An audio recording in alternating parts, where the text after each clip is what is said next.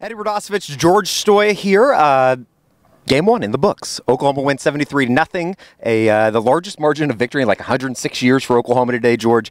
Dylan Gabriel was really good. Even Jackson Arnold didn't miss a beat when he took over. There's not a whole lot of negative to take out of game one, right? Oh, no. I mean, when you win 73-0, I think that's always a good thing. And it seemed like there wasn't a ton of negatives. You have the Drake Stoops injury. Brent Venables said AC sprain, I think is what he said after the game. Doesn't seem too serious. He was trying to get back in the game. Deshaun McCulloch sounds like he maybe tweaked his ankle. Sounds like it's not too serious. We'll see. Gavin Sawchuk, R. Mason Thomas didn't play today, but it sounds like they'll be back next week. Same with Robert Spears-Jennings. So relatively clean game, healthy game. Offense was spectacular. I think they scored on their first 11 possessions or something like that.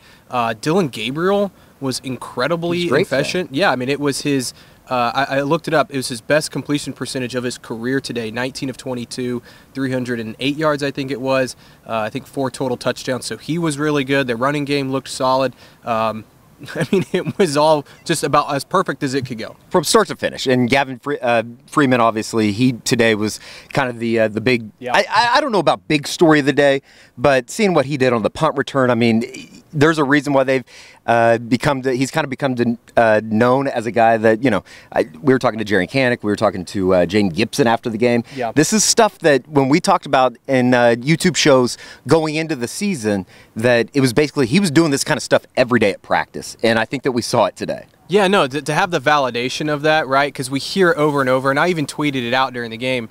When Brent said that back in that Big 12 Media Days and the first day of camp, and I think there was people that rolled their eyes. I think even us a little bit were like, okay, like how much is that true? And for him to, first time he touches the ball, just like last year, he takes it to the house, just electric. And you can tell the different things he can do on the field. So he was great. I think Jaden Gibson is another guy we got to talk about. I mean, he's somebody that, so disappointing back in the spring to drop the passes that he did. Even last year, the opportunities that he had last season, he just wasn't that playmaker. And then for him to go out today, and again, I know it's against Arkansas State, but that's got to be a huge confidence boost. And he talked about that a little bit after the game. But for him to come out and make a big grab, I think was huge. The whole receiver group, to me, that was the biggest question mark for a lot of people coming into this season. For them to have so many guys, Nick Anderson, Andrell Anthony on the first drive of the game, LV Bunkley Shelton playing quite a bit, Farouk doing some different things, Drake Stoops early in the game. So to have so many guys, I think, is just huge for that receiver group going forward. You know, there was a couple plays, too, that Andrell Anthony, he probably has more yards today, but he was straight up tackled a couple times on, drawing pass interference calls, and I think that you're going to be able to work with that.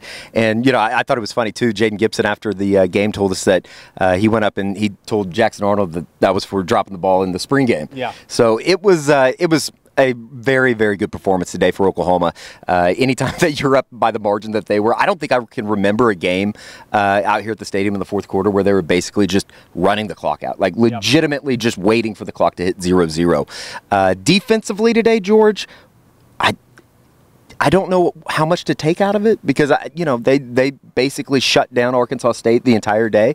But there were some guys that flashed today, especially at positions that we were kind of wondering about going into the season. Reggie Pearson made the big play, or the big physical play. That's kind of what we thought we were going to get out of him. You saw, guys like Peyton Bowen flying around. They played 83 guys today, so there was a number of guys that you were able to see out there.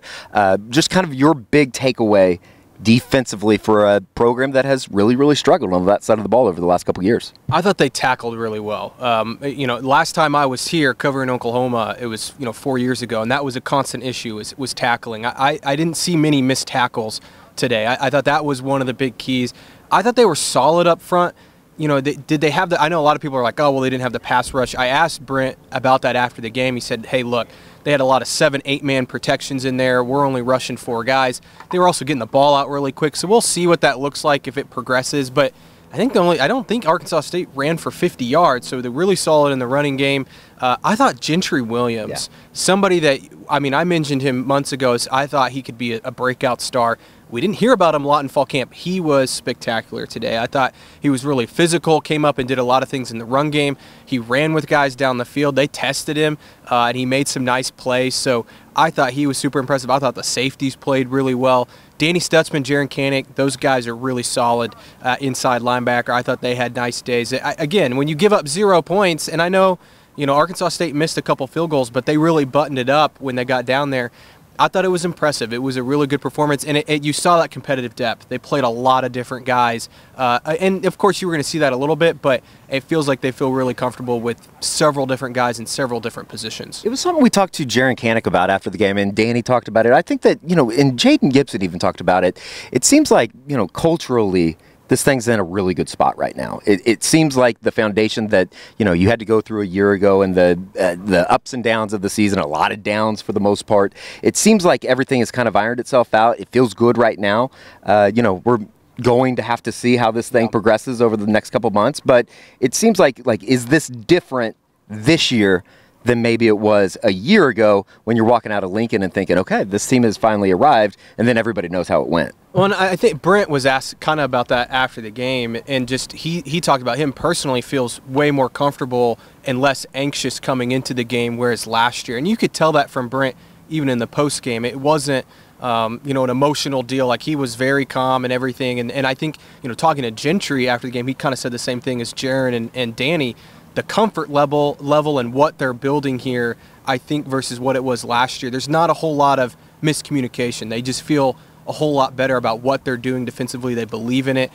They've seen it work. And so I think that it's just I think it's a comfortability. And we'll see. I mean, look, Arkansas State's bad. We'll see how bad they actually are. I don't know if they're like one of the worst teams in the country or if they're like maybe OU's actually really good. But right. OU's going to be tested next week. Sure. SMU put it on Louisiana Tech, and again, Louisiana Tech's probably not very good, but SMU's got some players. They're going to score next week. The Preston Stone kid's really good. He's a former 5-star quarterback. Yeah, I mean, next week we'll really kind of find out a lot more. And like you said, last year, you walk out of Nebraska thinking, well, this team, they could make a run. Let's see what it looks like after 5 games. That's where you want to go. But in terms of an opener, you could not ask for a more perfect start. Yeah, and the good news is, as you said at the top, sounds like the Drake Stoops injury isn't going to be a long-term situation. I know that I think everybody had the same thought as he's going off the sidelines there. It did not look good. It looked like one of those, clavicle or separated shoulder or something like that. But it sounds like he could have came back in the game. I think talking to Chris Plank after the game, he even said that, he was basically asking him to come back into the game. So they didn't need him today. And, that's it. That 73-0. There's not a whole lot to really critique from Norman, Oklahoma today. It was a very good opener for the Sooners, 14-129. So we're going to head back over to the Sooner Scoop offices. We'll record the Eskridge Lexus postgame podcast with Kerry Murdoch, and then you can obviously catch all of our postgame coverage from Oklahoma season opener on Soonerscoop.com. Great time to join Sooner Scoop with the half-off deal for new members. So just head over to Soonerscoop.com. It's going to be quite a fun season. If anything like we saw today, it was an extremely good performance. Final thought from you, just as far as what we saw today. Was there anything that really surprised you? I mean, Tawi Walker, it was good to see him run. He's a good physical runner. I was kind of interested to see how they were going to separate all those carries.